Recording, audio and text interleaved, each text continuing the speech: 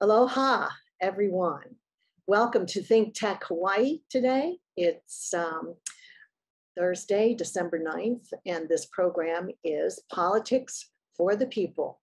And we're a weekly show and welcome you aboard. Today, I'm your show host, Stephanie Dalton, but this show will be a discussion of an article by Barton Gellman, and Jay Fidell is here with me to discuss the article and share what are some compelling information points we want to get out to raise public awareness about the current situation, which we think he has described aptly, as you will see in the discussion. So the name of the article, which was published in the Atlantic last week, and has been shown on major news programs. The name of the article is How Trump and the Republicans Imperil the US Election. And his specific topic is the coup has already begun to overturn democracy in America. So this is a topic that we feel it needs to be widespread and broadcast. And Gellman's major first point is that January 6th, the insurrection, was a practice run for his effort to overturn democracy and continue his own dictatorship. And the other activity subsequent to that, all the machinations that he and the Republicans have made since actually the election, but very strongly since January the 1st, has put them in a ready-go position for having a successful coup in the next election, which I'm referring to 2024, but with some repercussions for 2022 also. Jay, what do you make of that proposition that Gellman presents early in the article? Well, I believed it for some time. It's not a surprise, although I'd say that he expressed it very well. He articulated it and supported it and made a rational discussion of it for sure. And the whole article, which is quite a lengthy article, in fact, the audio of it is an hour and 38 minutes long, is a defense of that particular position. And, in case we haven't been watching, he connects all the dots. I mean, we got to get him on the show, Stephanie. I don't know why you don't. Let's give it a try. Well, everybody else has on the cable news. Maybe he's ready to roll on that. Well, that article was really worth it. Sometimes an article appears and it takes on a tremendous value, a tremendous interest. And that's why a lot of the talk show hosts have brought him on, because it is an extraordinary article. It's a detailed examination of where we are, and it is not distracted by anything. It is covering the essential points of where this country is going. That's why it's so valuable, and I would urge everybody to read it. It's on the Atlantic last week. And P.S. on the Atlantic, Stephanie, the Atlantic used to be a literary magazine. That's true, the monthly, right? Yes, I recall. And things changed, and it's one of those remarkable changes that we've seen in recent years during the Trump administration, I suppose, where all of a sudden the editors changed, maybe the publishers changed too, I don't know, and the material, the content has changed, and now you have Goldberg, who is the chief editor-in-chief. You have Ann Applebaum, who is a remarkable writer, who has written some extraordinary articles in the past couple, 3 years, and now Barton Gellman. I shouldn't say now, because he's written extraordinary articles before, but this one is the one that catches your attention, because this one is completely timely. This one catches the moment, the tipping point, if you will, something that we all ought to be watching. So I think, to answer your question, I totally agree with what he's saying. I think he speaks truth and he speaks wisdom. That is an apt description of the activity of January 6th. Well, I wanted to know if you can talk a little bit about how did Trump and the Republicans move into this very good position, which is frightening enough to generate all this discussion and attention to Gellman's article and others too. But how did he do this without using any presidential powers whatsoever over the sweep of time from the election? Can you talk a little bit about what has happened and how he managed this? Well, I'd like to one step back and say, why? And his niece, is it Mary Trump? Yeah. Is instructive on that point. I mean, Donald Trump is a very strange and pathological character. More than that, he's been in positions of power from the time his father anointed him, and his father trained him also in racism from a long time ago. And somewhere in that psychological makeup is a destroyer. Trump would destroy things, and somewhere in his awakening, if you will, his political awakening, which was long before he ran for president, he decided that he wanted to destroy as much as possible. And if you look back in the years of his presidency, and certainly at the later years of his presidency, you see that he is, affirmatively committed to destroying the country. I don't mean anything less than that. That's what I mean. Destroying the country, destroying the democracy, destroying the social fabric, destroying whatever, collective, togetherness we have. And he's done a really terrific job at that. I would differ with you, though, Stephanie, on the question, and to the extent that Barton Gellman may suggest this, that he did this without, using presidential power. I think he has used presidential power in many ways. I think he's used the bully platform, even if he never used a statutory power or a regulatory power. He's used the bully platform, and he's also used his authority with with the government as the commander in chief, as the chief executive. Do you think it was intentional, though, that he didn't make any moves like in wag the dog or whatever those threats were that people thought other leaders might make to keep themselves in power, that he didn't make any moves that were like official or a potential or probable misuse of presidential power? Do you think that he's canny enough to have worked his way around that issue, which leaves him pretty much in the clear, right? Because I think he's pragmatic, and he stopped short, sometimes because of the advice of his advisors, which he rarely has taken, but he apparently took it a couple of times and stopped short of doing, getting into a war over it. But he did a lot of things that were close to that. I mean, think about it: alienate all of Europe, alienate the United Nations. Have these very strange diplomatic relations with North Korea, China, Russia. These are really strange things, very destructive things. And although they're not at the level of wag the dog, they're right on that continuum. And he did that, in his office as a part of his, official position. And so I think he used his position to achieve those things, but they are things that benefit him, that benefit his corruption, and do not benefit the country. I mean, somewhere early on in his presidency, he decided he didn't care about the country. He was only going to benefit himself. Now, if that meant he had to benefit some of his, his contributors, his donors, the guys who gave him big bucks, fine. But that was for his benefit, not for the country's benefit. I would say he hasn't done anything to benefit the country at all, because he's been engaged in destroying the country. And when you think about the destruction he's done, my proposition is totally right. Well, I think that you're on point here. And because when we stop to think about the foundation of this, all of his destruction, there is a belief system that he's been putting in place.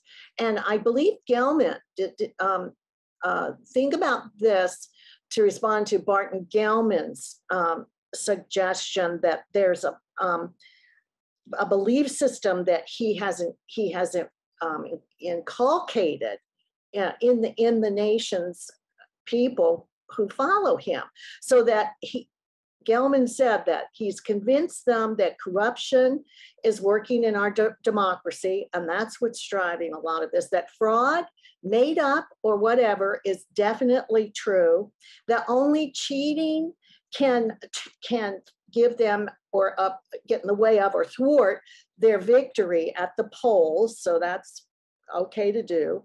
And tyranny has disrupted by these terrible Democrats, the US government. And finally, the huge point is that violence is a legitimate response to getting their way, to the Republicans and Trump getting their way. Now, that's what Gellman summarized as some foundational principles or beliefs that he's established among his followers. Do you think that he's covering the tracks there?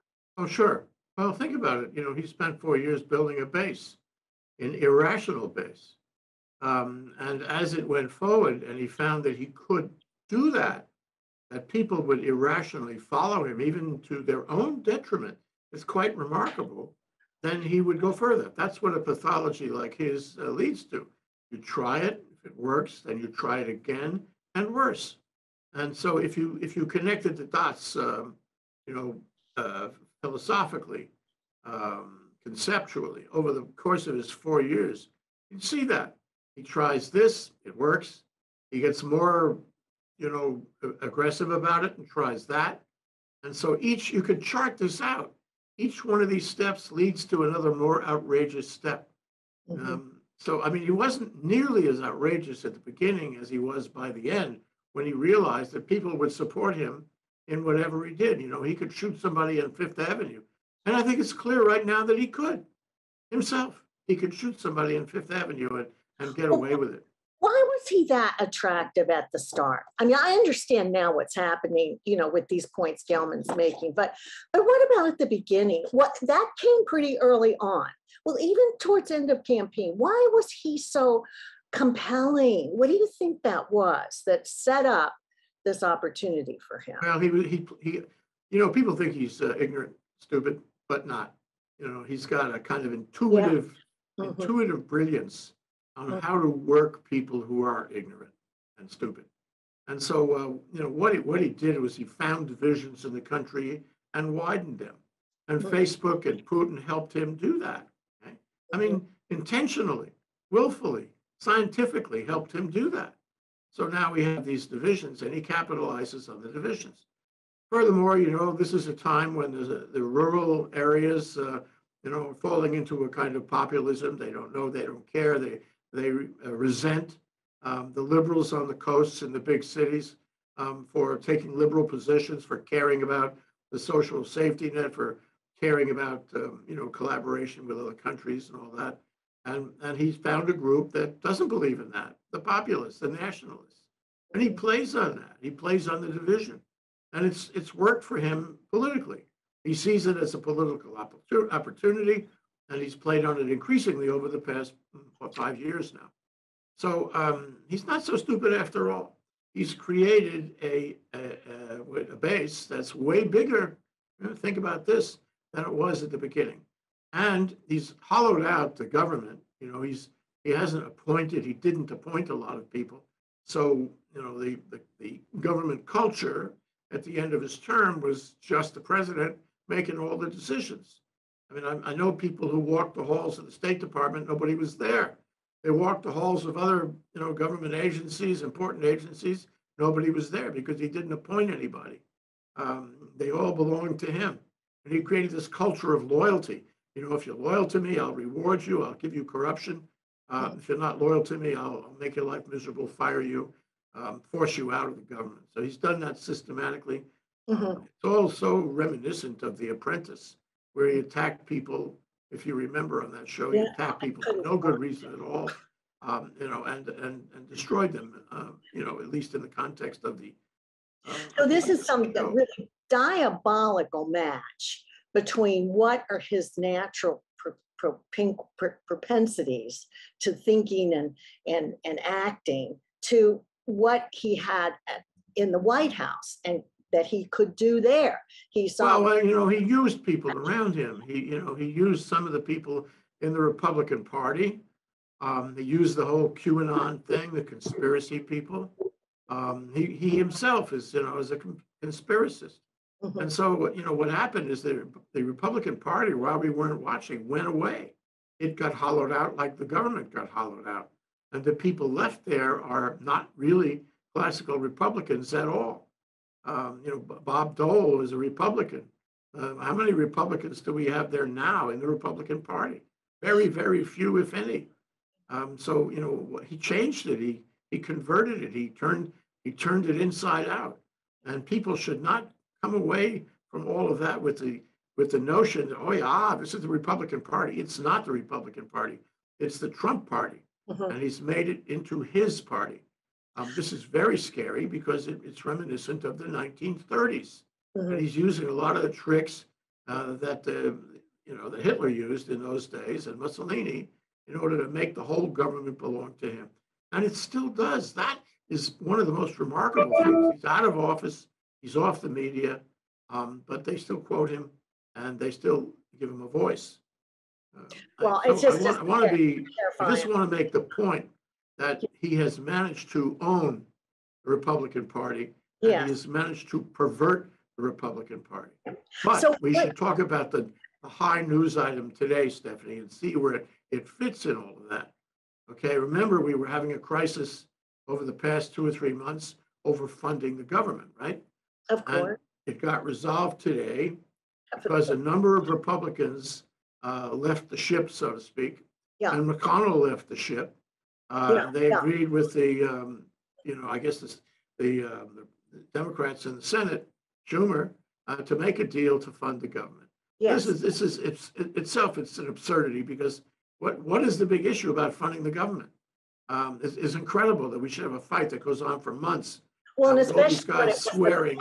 It's a cost of the last election. So this is paying for the Republicans' expenditures. Okay, for the most part, that's what it's about. But I wanted to ask you, why are, with all of this news and all of these successes that they're having that are detrimental to our culture or to our democracy, why are the Democrats and others, independents, et cetera, why are they not taking notice or publicly, openly talking about what's going on and what they're going to do about it? What do you think is going on there? Why aren't they silent? No, they're populists, they're nationalists. He's a kind of a hero, an anti-hero. And they're still, even after all the trouble, they still follow him. It is extraordinary. But what about, it is also emblematic of the end of our democracy. Well, yes, but what about the Democratic Party and all the others that are not Trumpers? So well, that's the point that Barton Gellman and that's raises. One of Gellman. Well, Gellman is making that point. So why is it that they're not, and how is it that they can remain inactive and unspoken? Because they know where that goes. I don't know what the how is, but the reality, which Gellman goes into in some detail in his article, is that there's nobody in the Democratic Party that is actually countervailing what Trump and his friends are doing. Exactly. And when you take that together with the things that Trump and his friends are doing, what you get is a failed democracy, a failed state, if you will, and certainly the complete forfeiture of the 2022 and 2024 elections. And that's because nobody is really fighting back. That's this point. So, all you have to do is track all the things they are doing to undermine, the institution of voting in this country. So that's on one side of the ledger. On the other side is, what have the Democrats done to countervail, to argue, to bring people over to their side of that that issue? And they haven't done much, and they're not likely to do much. And there is no strong leader, including Biden, who is doing it or capable of doing it. So he draws a line from where we are now to the election dates, and he says, the Republicans are going to win this. They have suppressed the vote. They have depressed people's view of government and the courts and the Congress. People are abandoning the whole notion of democracy. So in a way, he's already achieved it. Well, you have mentioned one of the actions to prevent this coup from occurring that came from Jocelyn Benson, who's the Michigan Secretary of State, and her first recommendation or requirement that has to be put in place, of course, is that the voters have to take on responsibility, do their duty, and put strong officials like secretaries of state in position, and they need to have authority and strength to do their job. So you mentioned that too. So that's in following up on your point. And what else can be done to give us some prevention or some intervention for the carrying through of this coup? What is going to stop the train or get in its way from the Democratic side? I hate to say this, but Benson, the article stands for the proposition that there is nothing, that it's too late. It's already happened.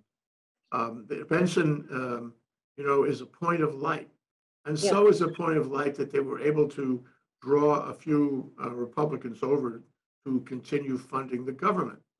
That's a point of light. I suppose if Winston were here, he would say, "Let's be optimistic about it."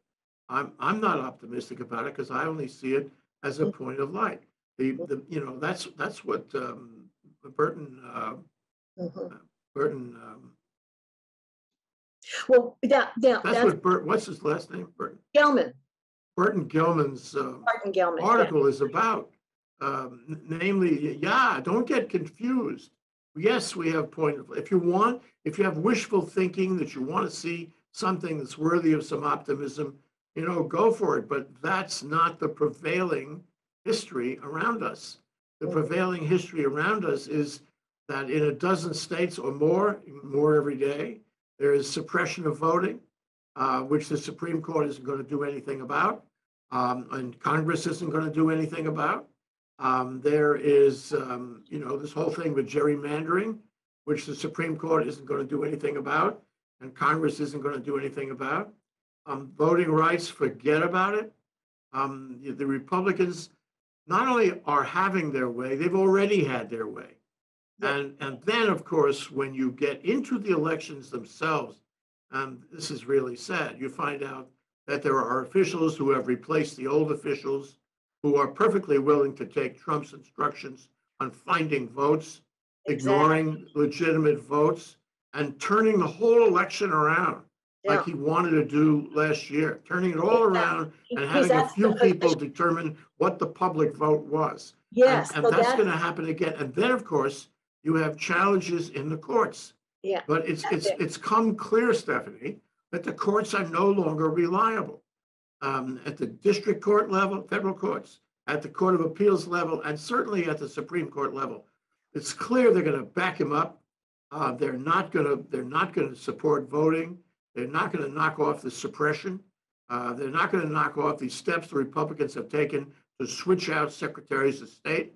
At the end of the day, the courts cannot be relied upon. So what is going to happen? They're too slow. At best, what's going to happen at best is we're going to have litigation that goes beyond Election Day all over the country, which has already started. And at worst, the courts turn against these democratic notions and don't allow any relief, which is actually, something that is already happening and on some issues. Let me bring up another point here that Gellman made. And it has to do with, of course, that the targets, the big targets of the Trumps and Republicans, the Trump and the Republicans, are the 6 states that are likely to have close elections or very slim margins. Okay, so one of the things that Trump has been able to do in this situation, and looks like he's working to make it happen as much as he can, because the states are putting in these new laws, and yes, they seem to be all on the side of the Republican agenda, but which in the case that they are, they still have potential to disrupt and to cause chaos because they're new and people don't understand them, and then there will be this chaos in the state. So what is it that Trump knows how to do with chaos that makes it this powerful lever he uses to move things in the direction he wants. Do you have any sense of how that works and how and why he does that, and what does it get him? I mean, obviously it gets him a lot, but maybe you could comment on that. It's one thing in the Gellman article that I found very interesting with regard to these 6 states and the likelihood of their having problems and then being chaotic, and then Trump takes that chaos and does something with it. He's an anarchist. He's an excellent anarchist. So how does it work? Well, there's several parts to it. I mean, one I mentioned earlier is that he's a destroyer, and he's attracting people to the notion of populism and nationalism and destroyism. If you live in the rural part of the country, you really don't like the liberals on the coast, so he's feeding on that, and he's encouraging that, and he's using that as a divisive mechanism. With social media, regrettably, the social media goes along with him on that, and them. Secondly, he's systematically removed the old-time Republicans out of the Republican Party, and he's managed to fill it up with populists and nationals who are loyal to Trump. It's quite amazing. It is. So let me go further to answer your question. Sure, go ahead. I mean, how he turns it against the system. Yeah, go ahead. Mm-hmm. Then you have the courts. He stocked the courts, and the courts back up these people. These Trumpers in the legislatures. And this is not accidental. It's not coincidental. He's had a plan and a team and a conspiratorial arrangement to do this for a long time, and it's coming home to roost now. What happened in the Willard Hotel? What happened? All those people who participated in the planning and the execution of the January 6th insurrection, and the steps after the January 6th insurrection to prevent any impeachment or investigation of it, is part of a larger plan. So you have to realize that Trump, for all his bumbling and stupidity, all his inane remarks and crazy destructive statements, he's got a team that plans this stuff. And they are Trumpers, and they are traitors to the country, but that's what they are doing, and that's why he is successful in doing this. And isn't this one of the contributions, significant contributions of the 1-6 committee, is that they've revealed this? Would we have known about the Willard Hotel and all of the rest of the advanced planning and coordination of the assault? Would we have known about that without the 1-6 committee?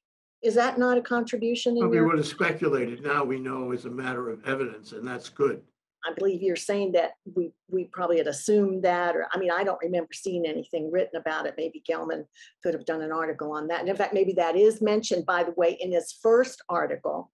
Yeah, November. He wrote an article in November. Yeah, which was about the destruction of America, how the Republicans could destroy America. And he wrote that in November, and that turned out to be absolutely true. And including in that article, he posited that there would be a 1-6, an assault on the government, which he didn't know what date, but he did say everything that happened. And he was shown to be accurately predicting the whole series of events. And I think that that's one of the reasons he's being paid so much attention to now.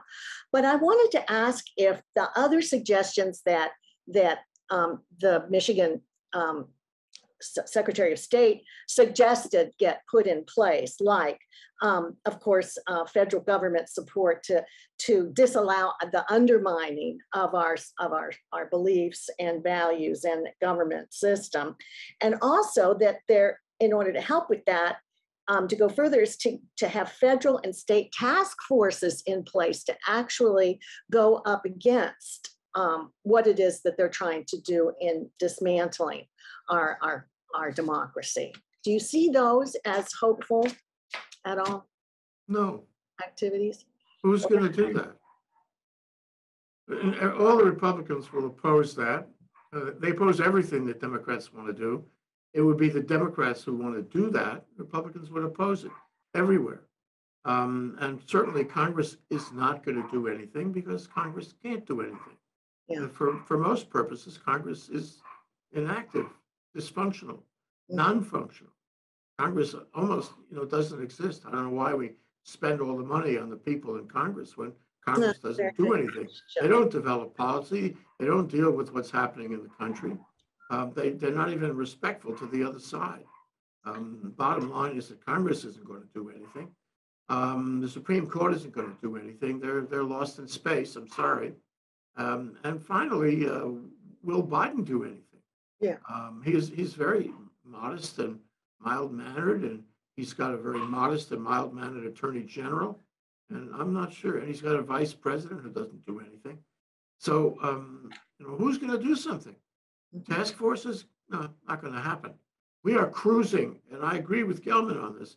We are cruising directly into a disaster in 2022, where the Republicans win back the House and the Senate, both.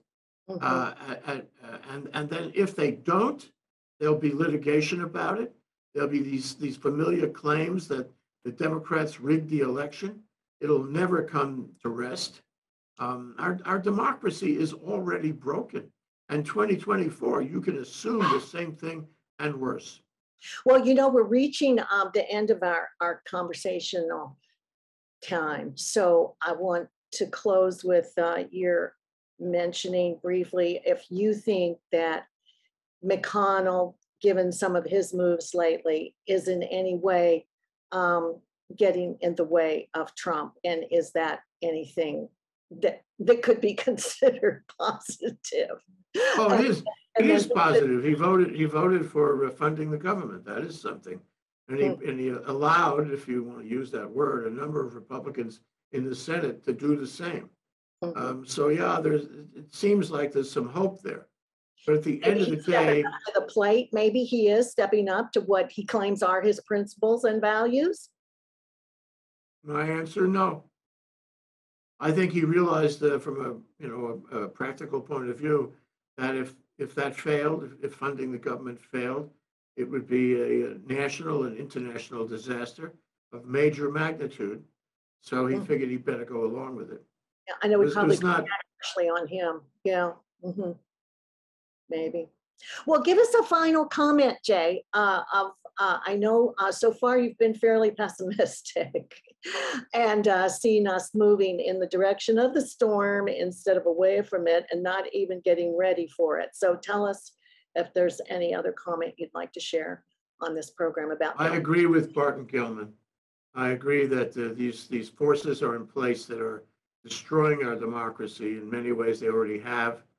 And I agree with Barton Gellman that I do not see any forces that countervail the negative forces that will save us. I don't see them on the horizon, either for 2022 or 2024. And therefore, I am very concerned about the future of the country and all of us, each one, every single one.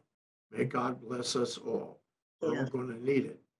I'm sure you speak for many, many viewers, and I thank you for your participation today in this conversation on the Barton Gellman article that the coup has already begun here to dismantle our election process. And this is Think Tech Hawaii on a weekly discussion show, Politics for the People. And we look forward to seeing you next week, same time. I'm Stephanie Dalton.